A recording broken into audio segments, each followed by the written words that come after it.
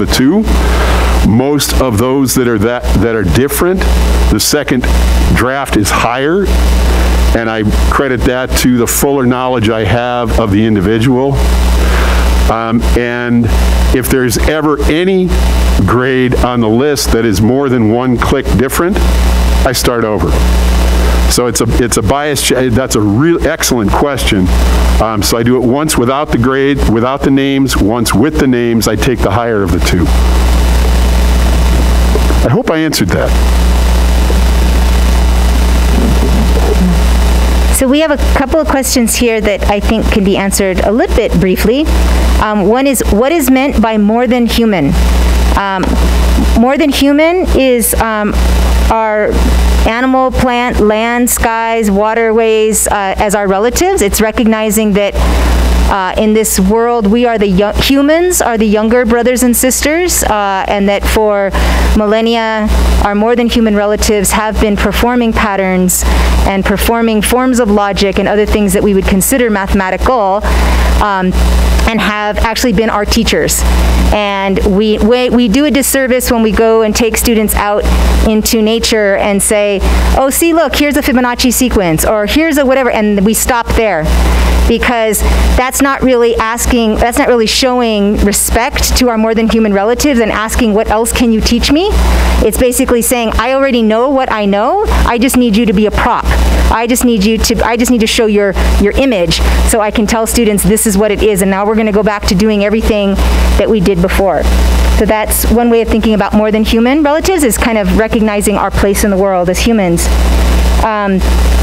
On one of the slides, you wrote how the current system erases brilliance. What do you mean? Does anybody on the panel want to take that?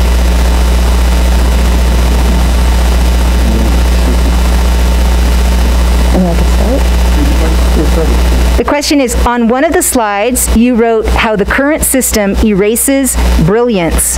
What do you mean? I can follow up. Cool. Well, I go back to the example I gave that many of you have experienced, is that that of having a conversation with a student who demonstrates brilliance that has been erased by the assessment experience. Yeah, and one way that I think about it is, even if I am trying to create a diagnostic, so it's not even a summative thing, it's a formative assessment for my students, the questions that I'm asking could have bias in themselves, or even in the format of the question that may not be creating space for multiple representations of what the answers are, or what I'm looking for, or entry points. So the student has it up here. They do have a way of representing it, but I'm not fishing for that. I'm fishing for a specific thing that will show up on a later assessment.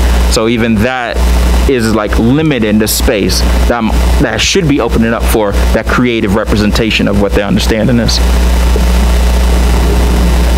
Oh, and got you. I also want you to think about like what ways of knowing are advantaged or reflected in your curriculum, or what you value as mathematical knowledge, right? And what ways are either devalued or pushed to the side. Who gets credit? What are the mathematicians' names that are used to give credit for work? And whether they are the actual entities that actually created that knowledge, or was it stolen or curated from other places, right? And where does that enter the conversation with students? How are we honoring that other communities, other civilizations curated the same knowledge independent of Eurocentric knowledge? And where does that enter the conversation? And so who is actually reflected as mathematicians and who is not? So that is erasure of brilliance, and it does impact the youth that we teach.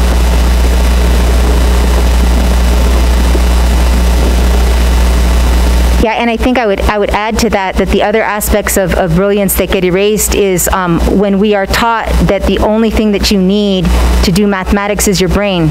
So you're already disengaging all other parts of yourself. And so the brilliance of your body, the brilliance of your connections to other places, to lands and waterways that are already informing you on a regular basis, the kind of felt knowings that you carry within you. You just have these gut feelings, you don't even know how to explain them. Those are also all forms of brilliance that we carry that we don't always acknowledge. Yeah, and I just want to add, I think maybe echoing off of Octavia, and I'm not saying that any of my wonderful colleagues are doing this, but I think it's an easy pitfall well, whatever, easy trap when thinking about this is the consequence. Like, I don't want you to care about this because, like, the world is like a smidgen less productive, right? Like the erasure of brilliance, and Octavia, you said it, right? It's like, who, like, you're like the person, the human consequence of that is this person, right? Like, it's not about optimizing something, you know. And also, I just want to reemphasize to that graduate student, I really want to talk to you. I feel really bad for my bad answer earlier. Anyway. I think maybe the last question that we have time for is, how do we prepare students for both the world we dream about and the one we live in now? In particular, is there a way to help them learn how to assimilate / code switch / play the game when it can help them in the world we live in now while still progressing to the world we dream about? I'll try to keep it short so everyone else can chime in, because there's a lot I can say about this one. Well, first, what I would want us to think about is I want to challenge the binary that it has to be one or the other. Right? It could be both. Because when we think about even the percentage of our brain capacity that we are even using, we're not using all of it. So there's a lot of space for us to still push the truth. Like, if we lead with truth and that honesty in those discussions and how we build those relationships as either like student to student or as professors or teachers to our students, we could provide that true information, and we don't have to be the gatekeepers of those action steps. But how do we develop those steps as a community? How do we want to address that? So even having that question, that's something I would present directly to my students. Like, what does it mean even for like them to see me in the classroom? And how am I, do you feel I'm even bringing my full authentic self? So I'm gonna pause there. There's so much I could say, but I'm gonna pause there. If anyone wants to add?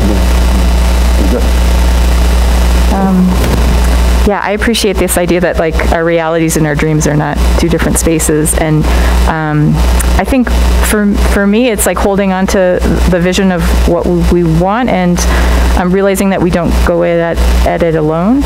This work has been about being in community and solidarity, and for me as a white woman, listening really, really deeply, making sure that I'm not positioning other people to do the work of teaching me about what I need to do to enact that vision and to dismantle systems that are harming children.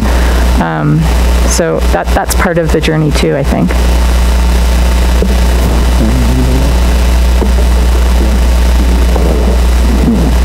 I think it also means that we need to provide spaces to radically dream. We need to normalize those spaces, and then we also need to recognize that there's much work that we will do in our lifetimes that we will never see the results of. And then from an Indigenous perspective, that notion that we honor our relatives and that our entire lives are about how do we become a good ancestor means that we're always thinking about our everyday actions are affecting the next 7 generations. And so I just encourage you that even when you feel like things are futile, like there's no way that what I'm doing right now is going to even make a dent, to just know, but will you be a good ancestor? Are you helping pave the path towards futures that we want, that you want for your children, for your grandchildren, for their grandchildren? And it can feel daunting, but at the same time, we can't think of waiting for these things to happen. We have to start living those futures now.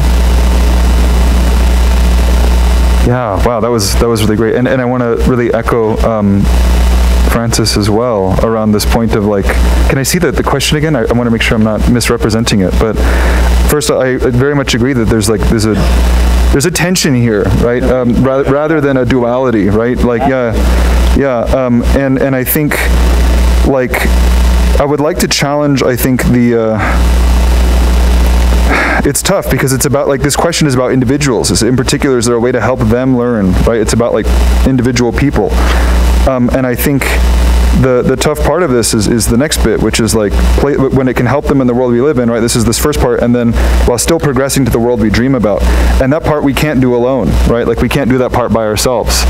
And I think creating that space, as you say, Rochelle, right, for this, like, collective reimagining, for like the reshaping of worlds is that's part of the job, and that's what gets me out of bed. I don't know.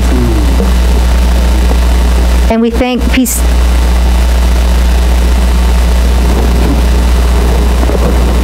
In the question, I just want to challenge the them, and I want you to think of the them as us. So how are we helping us freedom dream, reach our desires that we want 7 generations into the future? Thank you. There is no ground. And one of the ways we do this is by having opportunities to gather, like we are here at PCMI, to be able to engage with those of you that are mathematicians or doing other kinds of research, to have opportunities to be in dialogue, to have time to be supported, to take our radical dreaming and think about what does that look like within school systems that we're working within and against and outside of. So we thank also PCMI for the opportunity to be in this space to gather and to radically dream together.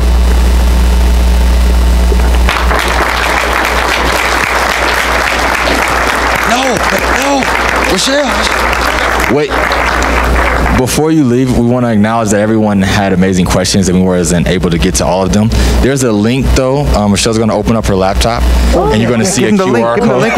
You're going to see a QR code on there, and there's just a link to a survey for us to kind of know a little bit more, and we hope that this will be the beginning of a lot of conversations going to happen while we're here and after we leave. Hang on, I gotta plug it in. But we gotta wait till we get. You don't want to see the desktop. What are you saying about my desktop? It's beautiful. They don't deserve it. Okay. All right. There we go. Boom.